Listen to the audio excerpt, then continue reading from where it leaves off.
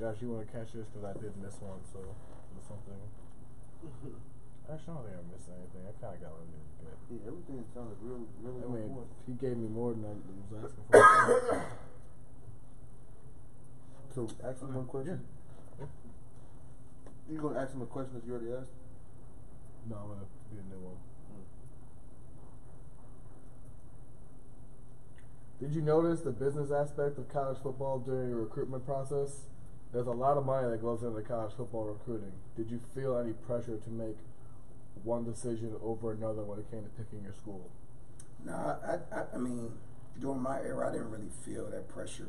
I think it was more just trying to figure out where to go, more so than, the pressure of, a college or a coach or somebody. I think the one thing was the only thing that a student athlete would probably feel is a pressure to commit at some point.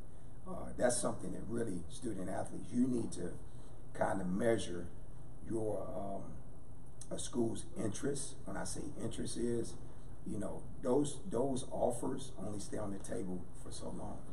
You have to remember, if a school is recruiting 4 running backs, right, and they offer 4 running backs, somebody's going to get the offer, and it's usually the person who commits first. So if the longer you wait on that offer, waiting for another offer from another school, the less your chance minimizes down, especially if they get the kid that they want. That offer comes off the table. So you got to be very extremely mindful as how long you want that offer process to go along to. So be mindful as you go through. For example, if you got a kid like Jimmy Chris, who has 47 Division I offers, and you're a Division I kid who only has 2 Division I offers, you might want to consider taking that offer. Jimmy Christ, 47 offers, that means that he's a 5-star athlete who has time to select whenever he feels like it. He controls his process. Schools are going to wait. If you're a Division I kid who has 2 offers, you don't control that process. You're just one of probably 5 or 6 other kids that they're recruiting, that they're waiting on somebody to commit, and once they commit, your offer comes off the table. Does that make sense? So for me, it was a situation where I did have a little bit of control in my process, but I also knew where I wanted to go. So I kind of made my decision quicker than probably most guys. But don't wait too long.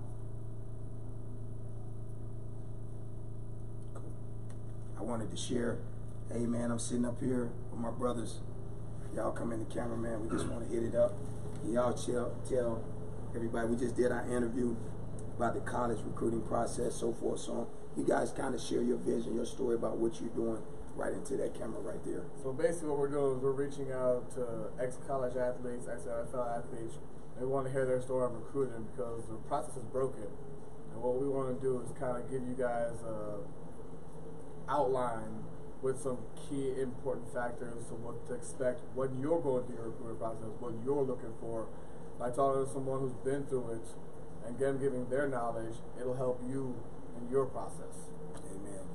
Tell them your names. Our link is Dark Visors at Instagram. Dark Visors Series is how you can find us. My name is Brent Thomas. It's Josh Winchester. And I said, please reach out to us. We're on Facebook. We're on Instagram. We're on Twitter. And it's Dark Visors Series. That's it. Hey, and that's what we're doing. And that's what we're doing big. Dark Visor, baby. Dark Visor. So we just did our interview, man. You guys check it out. Go to their Facebook, website, Instagram, so forth, so on. Check them out, and go visit me at Eddie Mason 53 on Instagram as well as Facebook. They love you guys. If you're looking to take your training to the next level, visit us at www.macetraining.com. It was a great time with you guys, man. I appreciate it. God bless you. Thank you so much. I really appreciate it. Man. Thank you. Yes, sir.